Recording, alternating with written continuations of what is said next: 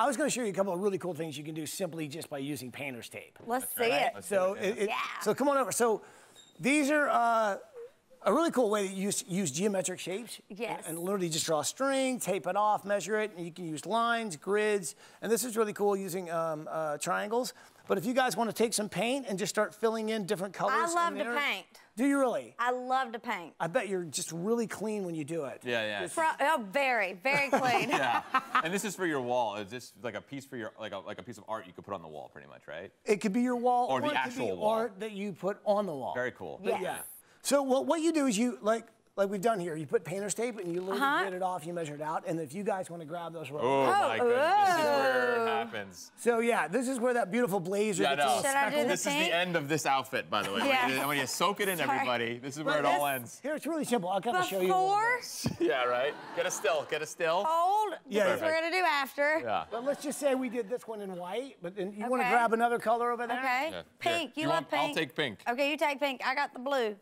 And so it's really Okay. you guys just dig in there. I'm sure you guys yeah. do this all the time. Oh, at yeah, home. yeah, yeah. I love painting. I paint triangles always. Here we go. And you gotta make sure that roller's full. You got to make sure that roller's full. So to speed things along, while you guys are doing that, I'm going to show you what it would look like if it had already dried. You have it done already? Yeah, because that's how you do it for TV. Oh my God. Yeah. The big reveal. What we did is we painted gray underneath, sort of a light blue gray, and so that becomes your, what we call the neutral. Oh, that's awesome. So pretty. Thank you. I did it all just now while you guys were painting over there. So cool, man. And you, Well, yeah. Incredible. So the tape really does really well, and you want to get It painter's does. tape because it doesn't stick so much that it causes problems. Now, there's different kinds of painter's tape because there's green painter's tape and then there's blue. Is it better? Green's better, right? That's what I heard. It doesn't A lot of people say that, but you know, you should use your device and find out. You know? should Uber it about. Oh, right. You should use that device. I just learned about the Uber. You should Google Now it. I'm trying to talk like I'm from Long Island. I don't know what's going on right now. We're not sure why. Okay, so this is another sort of basic idea that you can do that you could, like you said, you can play with your kids, you could do with anything, but the idea is simply, just like what we did here, we use tape, we just did geometrics, but you could spell words, you could use letters, and all you do really is take the adhesive, trace the letters, you could even get stick on letters, spell words and that kind of a thing, you just lay it down. We have a B and a P. But you put A B and a P.